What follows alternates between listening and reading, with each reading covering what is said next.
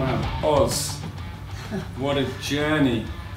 A massive cosmic journey for us anyway, and took a long time.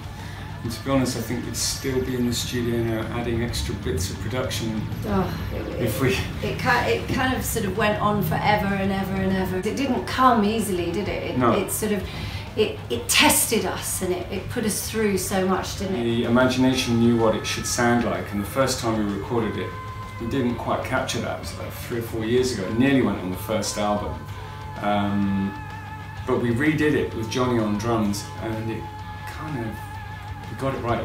It hit the imagination, the spot where it lives up to what you hear in your mind. Different people have said, you know, that it's brought different visions to them, and that's great. Everybody's initiation and journey is a different journey. It was our initiation. It's the story of our journey. It certainly initiated us. It really did.